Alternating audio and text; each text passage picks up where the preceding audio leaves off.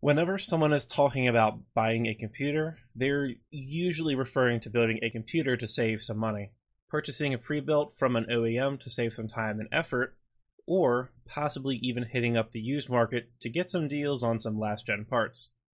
But what about this? The Raspberry Pi. Well, to be precise, this is a Raspberry Pi 4 inside a Fleur, however you say that, Kodi Edition case. But the Pi is there. You smell that? It smells like a bit goblin. So, those of you already familiar with the Raspberry Pi probably already know that no. Unfortunately, this thing will not actually compete with a fully fledged gaming rig, and nor will it really compete with any modern system if you're looking for a super snappy experience with lots of heavy applications and multitasking. In other words, it's not going to replace a typical computer for most tasks. But that's not really the point of this thing. But before we get into that, let's take a closer look at this thing. Like your average computer, the Pi has a processor to compute tasks, RAM for quick and temporary storage, some sort of permanent storage device, I/O to connect your computer to things, and, of course, a motherboard to tie it all together. However, what's different from most computers compared to this is what's known as a single board computer, or SBC for short, meaning that all those components, which are usually individual components, each with their own PCBs, that can be slotted or pieced together, are actually all a part of the same PCB. Lily. Unfortunately, this does affect the upgradability of the Pi, since you can't just take out and swap the RAM or the processor. But considering this thing is so cheap and software compatibility between newer and older versions of the Pi is actually really good. Upgrading the whole computer when you need a more powerful chip really isn't that big of a problem since it just doesn't cost that much. Taking a look at the specs now,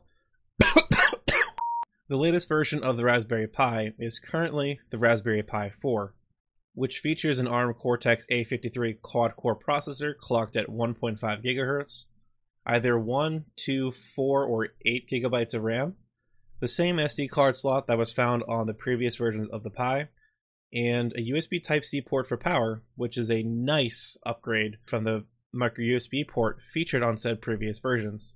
As for I/O, you have a Gigabit Ethernet port, 2 USB 3.0 and 2 USB 2.0 ports, a 3.5mm headphone jack for audio, 2 micro HDMI ports for display, and a built-in combined Wi-Fi and Bluetooth chip.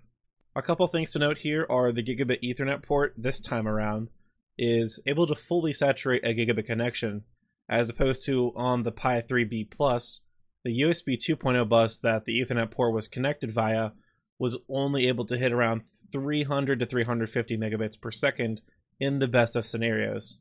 Also, the micro HDMI ports aren't quite the same, as you need to use HDMI 0, the one closest to the power connector, to use a 4K 60 FPS display.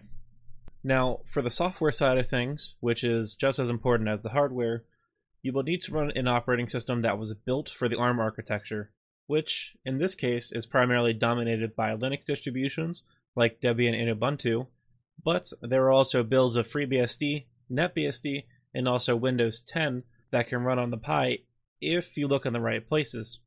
Conveniently, the Raspberry Pi Foundation provides an OS dubbed Raspberry Pi OS, formerly known as Raspbian, which is basically just an ARM build of Debian with some hardware-specific tweaks for the Pi.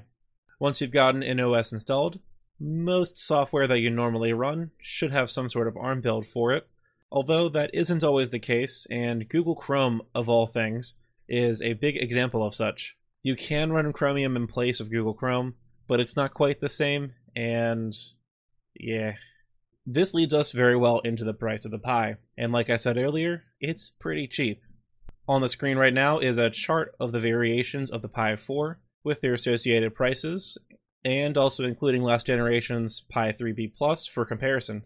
The main thing to note here is Raspberry Pi Foundation's consistency in keeping around the $35 price point for the base model while still improving their hardware.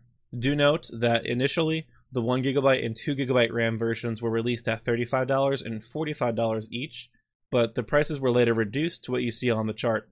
Honestly, it really is impressive how far technology has come to not only be able to build a functional computer in such a small form factor, and if you want even smaller, you can look at the Raspberry Pi Zero, which is the size of a stick of gum, but also still be able to improve performance in a reasonable time frame, which is about once every year or two.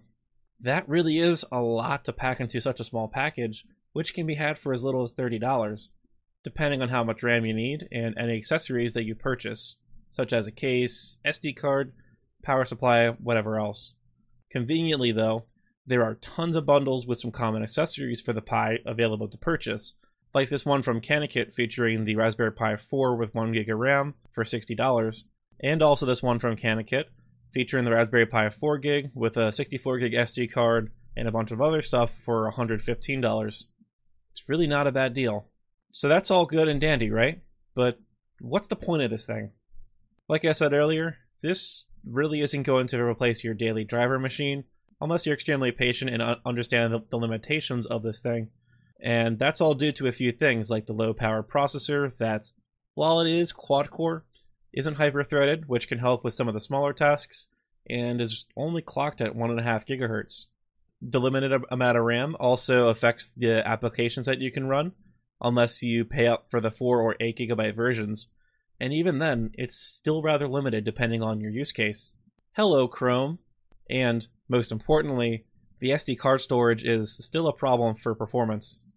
You can boot off a USB drive on the Pi, but it is a bit kludgy, and if you stick to the more supported SD card boot device, it can just be slow as molasses, even slower than a typical hard drive in a lot of cases. Instead, devices like this are targeted at makers to be used in robotics as controllers. Although I'm personally not too familiar with this stuff, or IoT applications, since these are such low-power devices, networked, and can very easily run things like clocks, control lights, or do some more advanced things like being a weather station and even monitoring and controlling sensors around your house. In fact, I know one of the guys that I've met at work uses a Raspberry Pi to automatically water his plants. That's pretty cool, right? These can also be used in slightly more conventional use cases, for things like a media player with apps like Kodi, running lighter-weight network services like DNS, NTP, and even a backup server with an external hard drive, and even game streaming with Valve's Steam Link, all three of which are things that I personally do in my home. However, you can use these things for many other kinds of projects. I recently stumbled upon this neat little Power over Ethernet module for the Raspberry Pi 3B Plus that lets you power your Pi with just a network cable. So, now I'm thinking about trying to make a wireless access point out of the Pi, this Power over Ethernet module, and probably some 3D printing, in an attempt to make something similar to an Ubiquiti wireless access point. I have also been thinking about trying to create a fully functional Linux tablet with a Raspberry Pi and a touchscreen, since there aren't any tablets out there that really do it for me. All in all, if you need some ideas for how to use these things, or even just some help setting up a Pi, there's a little website called raspberrypi.org that has plenty of great resources to help you get started. So, should you buy this thing? That answer depends on your situation. No, if you're looking for a general daily driver computer, unless your budget is like super tight, though I would still then suggest to try and save a little bit more for something a bit more powerful off the used market. But if you have a specific use case that this would be great for, like a media machine running Kodi, or if you're just a tinkerer and want to play with something cool that doesn't add a huge load to your power bill, then this is a great buy.